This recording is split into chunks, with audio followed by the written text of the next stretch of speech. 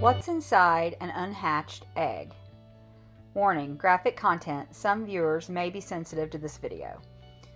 We recently hatched chickens in our incubator, and after about 25 days, this egg had not hatched. We had candled the egg and we knew there was a chick in the egg.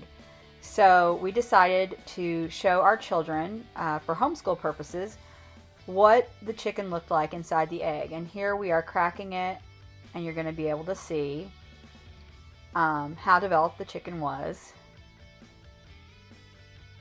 So he's carefully taking a sharp object to crack the egg all the way around.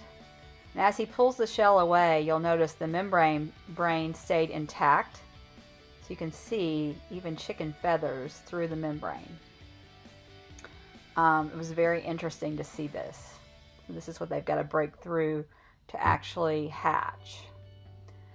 So as he was trying to get the shell to come away, he eventually does puncture the membrane. And there it tore. And as you'll notice as it comes out, it is a fully formed chicken. The yolk has not absorbed, but the chicken itself has all the parts. It's still tucked in its little, I guess, fetal position, kind of. And it looked like a fully formed chicken. It had feathers, it had a beak, it had really all the parts. The yolk was just not absorbed into the chicken. And that's what he's showing you there in this shot. So the kids were very interested. We thought it was very educational. Many people have never seen a chicken hatch. It's a long, painstaking process. It takes them many hours usually to hatch. And for whatever reason, this baby chick just didn't make it.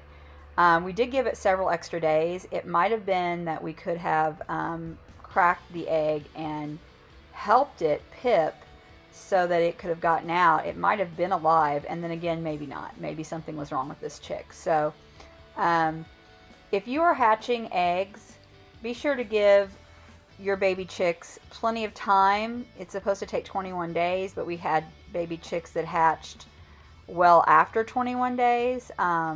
Sometimes it's day 22 late into day 23 before they will begin to pip. And then it takes many hours after the pipping for them to actually fully hatch. So this is what a baby chicken looks like inside the egg, and there's a whole process of them getting out of the egg. They actually take their little beak and peck all the way around the egg to get out. So this one, since he was still tucked in, it doesn't appear he was ever trying to get out. So that would indicate that he died at some point prior to day 21.